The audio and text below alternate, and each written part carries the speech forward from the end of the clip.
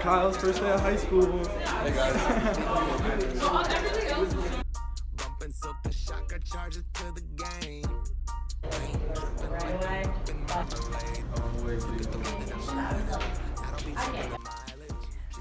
Our primary goal was to provide a community service to juniors and seniors in high school who are preparing to go to college.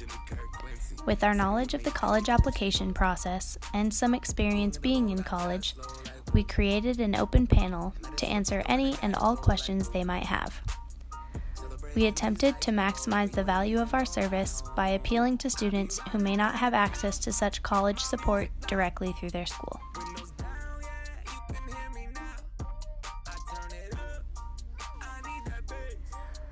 To develop a strategic plan, we created a SWOT analysis to identify our strengths, weaknesses, opportunities, and threats. Our strengths were that we possess a lofty amount of information about college, considering that we are all sophomores. We also all come from a wide variety of backgrounds and have the ability to answer a wide variety of questions. Our primary weaknesses were that we all operate on different schedules, and Jennifer was going to be out of the country for close to 2 weeks.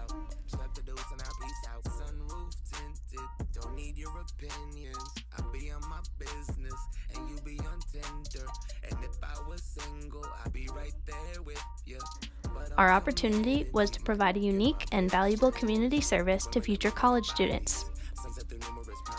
Our major threat was that a lot of high schools already have programs for college preparedness, so we were unsure if we would even be able to find a school who could use our services.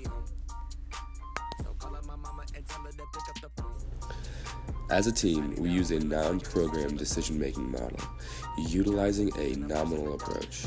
We each generated our own ideas and wrote them on sticky notes before collaborating with the group in order to avoid groupthink. After coming together and sharing our ideas, we decided to divide the ideas into 3 groups: yes, no, and maybe. We then used reasoned judgment by providing strengths we each had, which related to the couple of yes ideas.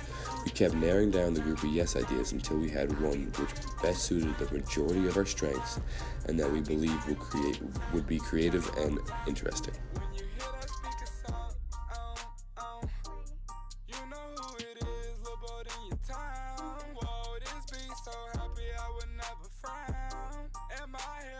In our team, we were all really motivated to complete this project to the best of our abilities. Our motivation comes from our intrinsic and extrinsic values. Our intrinsic values are to provide useful information to college students and help them with the knowledge that we possess. Our extrinsic values are to get good grades so we can become successful in the business school. Being dedicated to helping students and getting a good grade will influence all of us to work to the best of our abilities.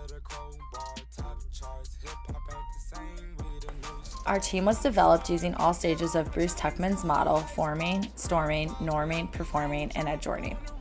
In the forming stage, we got to know each other on a basic level and agreed that our purpose as a group was to complete this project, resulting in a desirable grade. During storming, we had little conflict, but we did need to determine which project would be best for us as a whole and produce the most positive result. This also played into the norming phase, where we accepted all viewpoints of each projected idea. During performing is where we really shine. We were able to execute our plan with purpose and intention and are now able to move on into the adjourning stage, where we can evaluate the completed project as a whole. We really use the diversity of our different personality types and our personal backgrounds to our advantage in the planning, execution, and completion phases of this project. Because of the natural chemistry our group had from the beginning, we had a very laissez-faire leadership style where we all had a voice and all provided effective input. Because of our positive group dynamics and complementary attributes, we are able to share accountability for our performance.